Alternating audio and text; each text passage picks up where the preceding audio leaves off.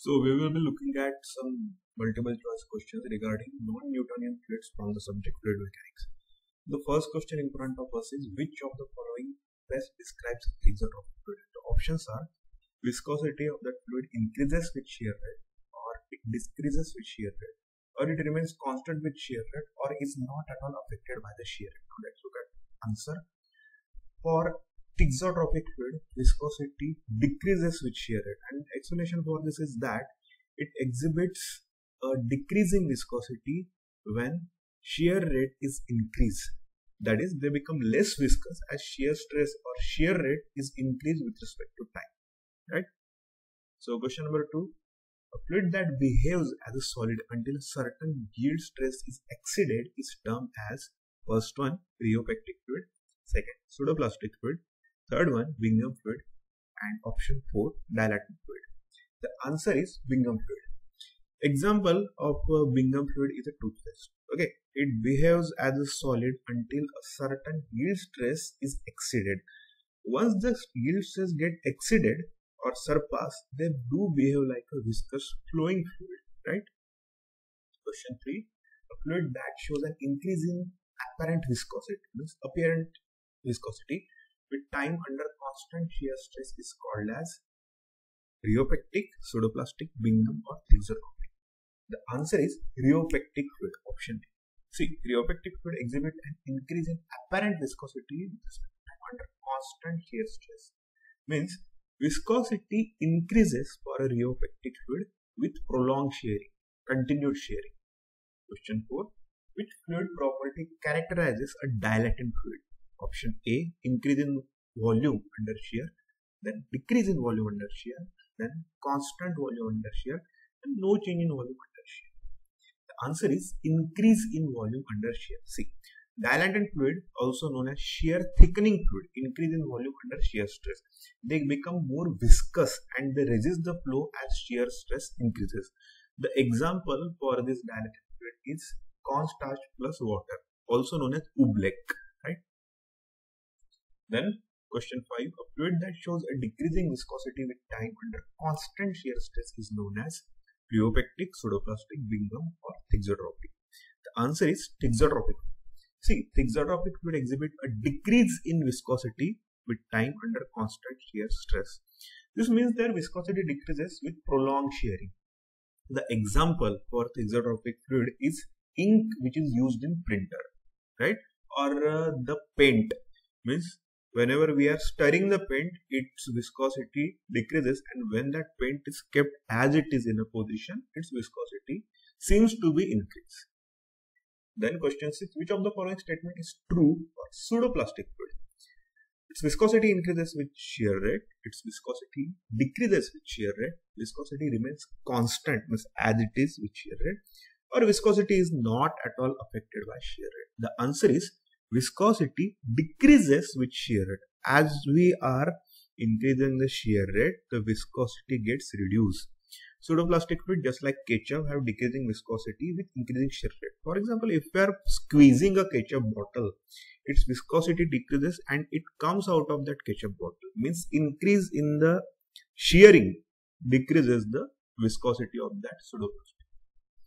Then question 7, a fluid that behaves as a solid until certain yield stress is exceeded is called as. Okay, we are talking about fluid exhibiting solid properties. First one, rheopectic, second, pseudoplastic, third one, Bingham, and fourth one, dilatant. The answer is Bingham fluid, right? Bingham fluid will be behaving, will be acting like a solid until we are achieving that exact certain amount of yield stress. Then question 8, which fluid property characterizes a dilatant fluid, right? Dilatant fluid means that cornstarch plus water solution. Increase in volume under shear, decrease in volume under shear, constant volume under shear, or no change in volume under shear. See, increase in volume under shear is the characteristics of which fluid? Dilatant fluid. Example, cornstarch plus water, that is oobleck.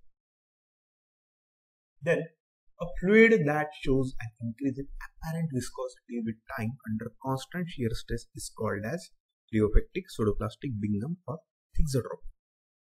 The answer is rheopectic fluid. See, rheopectic fluid shows an increase in apparent viscosity with time under constant shear stress. Means, with respect to prolonged shearing, their viscosity is going to increase. Then question 10. Which type of non-Newtonian fluid? Okay, non-Newtonian means the fluid that do not obey Newton's law. Right? Which of the following non-Newtonian fluid exhibit shear thickening behavior? Right? First one, rheopectic, then pseudoplastic, Bingham, and dialectic. Which of this is dialectic? Right? We just saw that contrast plus water solution increases its viscosity and resistance to flow with increasing shear rate. Okay. The flow behavior index, that is N of pseudoplastic fluid, is greater than, less than, equal to 1, or can be anything. The answer is less than value. See, N should be less than 1 for a pseudoplastic fluid, or N less than 1 indicates what? A pseudoplastic fluid. Which type of non-Newtonian fluid exhibits a yield stress before it starts to flow? Rheopectic, pseudoplastic, Bingham. The answer is Bingham fluid, as we just saw the ketchup example, right, or toothpaste example. In which type of non-Newtonian fluid the viscosity decreases with time under constant shear stress? Rheopectic. Again, options are going to be these 4-5 things, that is rheopectic, pseudoplastic, Bingham, thixotropic, or dialectic. Right? The answer is thixotropic. Thixotropic fluid exhibit a decrease in viscosity with time under constant shear stress. Their viscosity decreases prolonged shear. Okay, example being printers ink and latex paint or paint. The consistency index K in the Herschel-Bulkley equation represents yield stress, viscosity at low shear rates, flow behavior index, or viscosity at higher shear. See, the K indicates viscosity at low shear rates. Then, which of the following is an example of dielectric fluid? Water, honey, quicksand, or olive oil? The answer is quicksand. See, whenever we are trying to put stress on the quicksand, when we are trying to cross quicksand, then it opposes our motion, right? It is a dilatant fluid. Whenever we are putting enough stress on it, it will be behaving like a thick solution or a near a solid solution, right? Then a fluid that becomes thicker and more resistant to flow as the shear rate increases is known as rheopectic, pseudoplastic, or Bingham, or dialectic. The answer is dialectic. We just saw whenever we are trying to shear it, we are putting shear stress on it. Whenever the shear rate increases, the viscosity increases, it nearly becomes solid. It behaves like solid. If you take cornstarch plus water solution, that is oobleck solution, in a tub and try to punch it, it will be behaving as if you are punching a wall or a solid brick, right? This is how much a dilatant fluid behaves differently. And which type of fluid exhibits shear thinning behavior, right? Means increase in the shear rate means reduction in viscosity, thinning of that liquid or fluid. Rheopectic, pseudoplastic, Bingham, or thixotropic. The answer is pseudoplastic. Okay, decrease in viscosity, increase in shear rate, being a shear thinning behavior for pseudoplastic. Then, what is the primary characteristics of a Bingham fluid, like toothpaste kind? Viscosity increases with shear rate, or decreases with shear rate, or yield stress, or no change in viscosity. The answer is yield stress before flow. Okay, until a certain yield stress is achieved, it do not move or it do not start to flow. This is what the property of Bingham fluid. Okay, always remember the example of toothpaste. Until and the moment you are putting that enough yield stress, then and only then it is going to flow. Otherwise, it is going to stay in its non-fluidic state or non-fluidic behavior. It will be shown. Then fluid, a fluid that becomes less viscous over time under constant shear stress is classified as, that's the answer, it is thixotropic. Okay. Then what type of fluid has flow behavior index greater than, n greater than 1 is for rheopectic fluid. Then next question, which fluid behaves as a solid until certain stress is exceeded after heating? Behaves like a viscous fluid. It is Bingham fluid, the example of toothpaste. These are the same questions. Sometimes the language is changed or some parameter is going to change, but you have to focus on the keyword like viscosity is there, increase in shear stress if it is being asked, or a certain yield stress if it is being asked, right? You have to focus on the keyword, what keyword is being, okay. The questions are going to be framed differently, the options may sometimes be same, but you have to focus on what exact keyword are being focused. Now see, a fluid that become more viscous over time under constant shear stress is called a neopectic fluid, right? Then what type of fluid is characterized by a decrease in volume under shear stress? The answer is pseudoplastic fluid, right? It shows decrease in volume under shear stress, which contributes to their shear thinning behavior. Means more shearing, less is going to be the viscosity, right? Which fluid type shows an increase in apparent viscosity with time under constant shear stress? The answer is rheopectic fluid. It is going to exhibit increase in apparent viscosity with time under constant shear stress, right? Then a fluid that exhibits yield stress and requires a certain push to initiate flow is characteristics of obviously Bingham fluid, the toothpaste thing. Which fluid property is indicative of dilatant fluid? Increase in viscosity with shear rate, decrease in viscosity with shear rate, increase in volume under shear stress, constant volume under shear stress. See, increase in volume under shear stress is the property indicative that it is dilatant fluid. Quicksand or cornstarch plus water solution.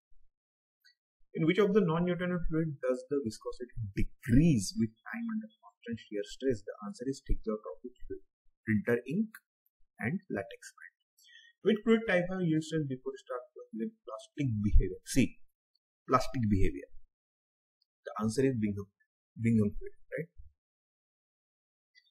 The flow behavior index N of pseudoplastic fluid is typically less than 1, right? Then which fluid type has a viscosity that is constant regardless of shear rate?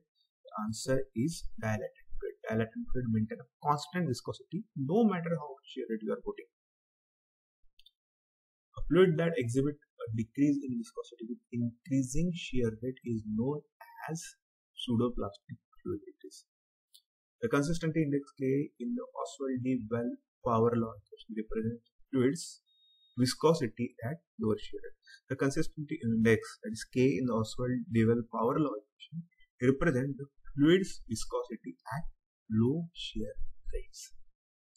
Now, which type of non-Newtonian fluid exhibits an increase in volume under shear stress? Dilatant fluid again. It is the primary characteristic of rheopectic. Rheopectic fluid does what? Its viscosity increases with shear rate. As much as shear rate you are providing or increasing, its viscosity is going to increase. Then last question of this video: which type of non-Newtonian fluid shows a decrease in viscosity with time under constant shear stress? The answer is thixotropic, right? So all these MCQ I am going to put in a PDF, and the PDF will be available on Telegram channel Simplified. So I will see you in the next one. Till then, take care. Bye.